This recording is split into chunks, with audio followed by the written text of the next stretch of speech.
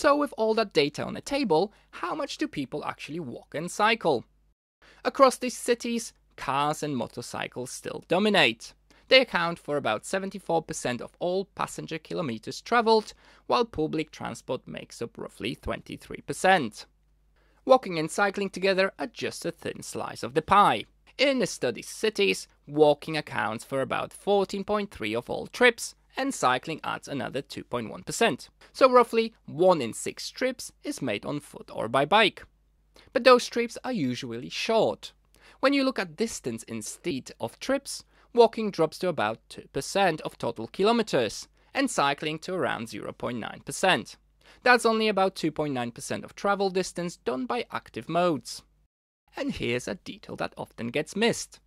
In this dataset, walking is doing most of the work. Walking accounts for around 7 times as many trips as cycling, and around 2.3 times as many kilometers.